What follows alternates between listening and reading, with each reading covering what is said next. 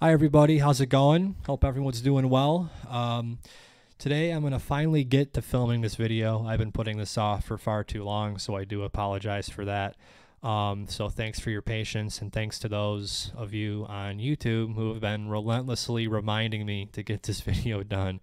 So with that said, there's a lot to film and see here, and I'm a little bit under the weather, so I'm going to film this in two parts and clip it all together into one video. So before I get started, I'd like to say that I'm extremely blessed and fortunate to have what I have here. This is my life's work so far, and there's some really, really cool stuff here. So let's get started. On my left here, we've got up first a 2008 or 2009 Fender jazz bass Geddy signature model, made in Japan right before production shifted to Mexico. And beautiful sunburst finish. Great jazz bass, great player, sounds awesome. Everything is original except I swapped out the strap buttons for Schaller strap locks. I swapped out the pickups for Tom Brantley jazz bass pickups, which sound great. Tom is an awesome person, world class. That's all there really is to say. Also swapped out the tuners for Hipshot tuners with a drop D tuner on there too. Moving onward, we've got probably my most rarest instrument here. Most rare. This is a 1981 Rickenbacker, however you want to say it, 4080 double neck. I picked this up on Reverb. I want to say January of 2019. It was snowing like hell. I was at work, came across the listing, and I said, I gotta go. I got something to go do. So I left work, drove in it was icy and snowy, and it was slippery out. It was crazy. Drove frantically, and I picked it up, and I became great friends with the seller, and just a fantastic Ricky. Everything's original except I swapped out the original bridge for a Hipshot brass bridge. I really like these bridges. I think you can get more sustain, far lower action, side to side string spacing, a little bit heavier, but sounds fantastic. And they are a drop-in replacement, so super easy. People often ask how heavy this thing is, and I haven't weighed it, but my shoulder is telling me I would want to say about 14 to 15 pounds, so it's pretty heavy. All right, let's put that guy back. Over here we've got a Fender jazz bass made in Mexico, 62 reissue. This was given to me by Coheed and Cambria. It's a really long story. Not going to get into that one today, but this is a really, really good player, and this belonged to Michael Todd. He played a lot of shows on this instrument. It was on a couple other albums, so has a lot of history, and sounds and plays great.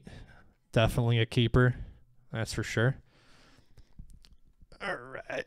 Up next, we have a Rickenbacker 4001 CS Chris Squire limited edition.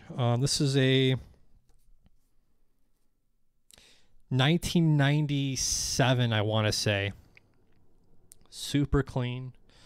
I did take off the horseshoe or the horseshoes because they are strictly cosmetic on the ones post 1960, and unfortunately it's right where I like to play, so I had to take those off. No big deal. And I also swapped out the bridge for, you name it, Hipshot. Awesome. Super clean. I honestly don't think there's even a scratch on it.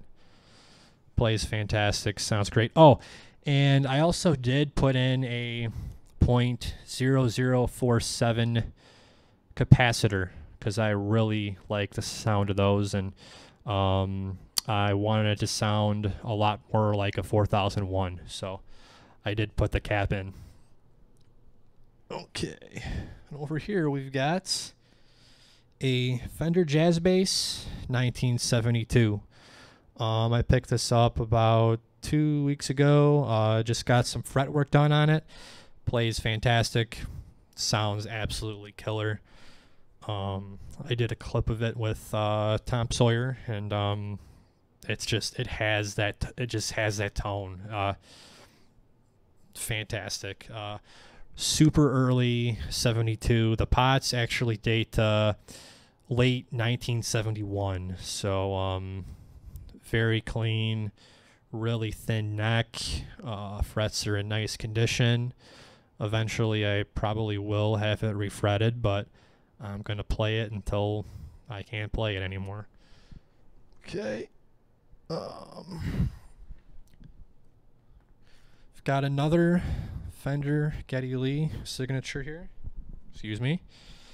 This is a crafted in Japan one. Essentially evil twins with the Sunburst one. Except this one is from, I want to say 2001, something like that. I also put Tom Brantley jazz bass pickups, and I also swapped out the strap buttons for strap locks and the same hip shot tuner thing. Everything's here. That's that one. Plays great, sounds great, straight neck. All right, I'm going to take a little break here, and then I'll hit you with part 2. Stay tuned. All right, welcome to part 2. Here's where it gets really good, I promise. Over here on my far left, possibly the luckiest I've ever gotten in my life. Probably hit better odds of winning the lottery or getting struck by lightning. Knock on wood, hopefully I don't get struck by lightning, but dead ass serious. Crazy lucky. It was just in the right place at the right time, the perfect time. 2017 Wal Mk1, made in England by the great little company Wal. This is right around the time, ironically, last year where I was looking a sickening amount of times every day, probably 10 or 15 friggin' times every day on Reverb, Talkbass, eBay. I mean, every instrument selling platform I was looking at, because I just had to have one. I've always wanted one, and I just had to have it. So let's never forget this. So I was laying in bed at like 3 in the morning. I was like half asleep on Talkbass, looking. I'm like, and I'm like looking around, and I happen to refresh the page, and here just pops up, the perfect used Wal 2017 black with the gold hardware, the gold tuner, the perfect combination. I mean, this is exactly what I wanted, but I didn't want to have to wait 3.5 years. So I'm scrambling. I messaged the guy, and I'm like, don't make a deal with anyone else until we talk. And he's just like, all right. So I think I was the second person, and there was one other person who was getting ready to possibly purchase it, and I'm like, whoa. So I am transferring cash. I am using multiple credit. I mean, the whole 9 yards. Like, you have, how do I say it? You have zero time to dick around when you're trying to get a used Wal. There's zero hesitation time. You've got to be ready. You've got to have your cash ready to go, period. There is zero time to screw around. So thankfully I got really lucky, super lucky. And I actually got this just like last year, I want to say like May 12th, and I actually hated it at first. I did not like it. It had this really kind of wide 50s style P-bass neck, and I didn't really like it at first, but I stuck with it, and now I absolutely love it. So that's the story of the Wal. I've actually had 2 of these at one time, which is even crazier. It was in 1985. I actually sold it around Halloween, and that was an awesome one too. Holy crap. Up next, my number 1 favorite Rick, hands down. Wow.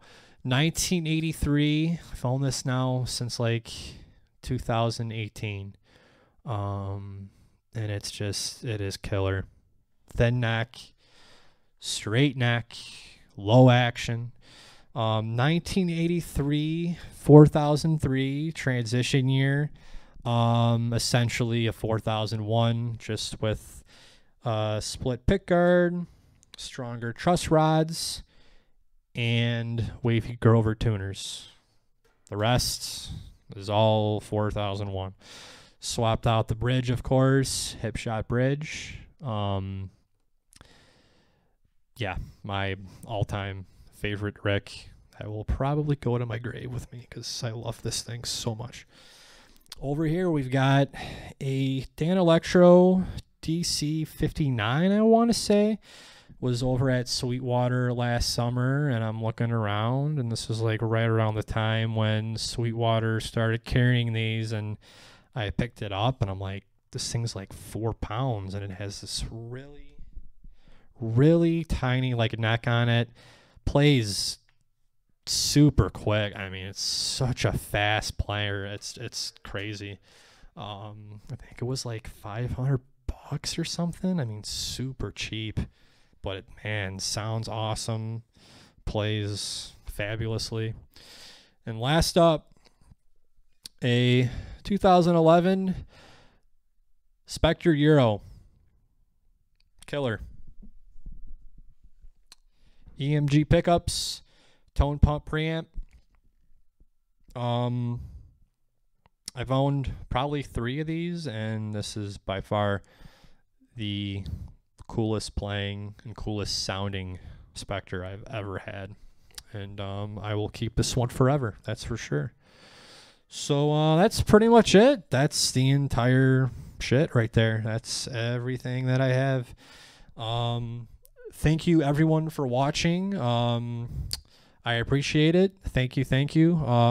Closing in on I think 700 subscribers, so I appreciate that. And if you have any questions, let me know. Thanks a lot.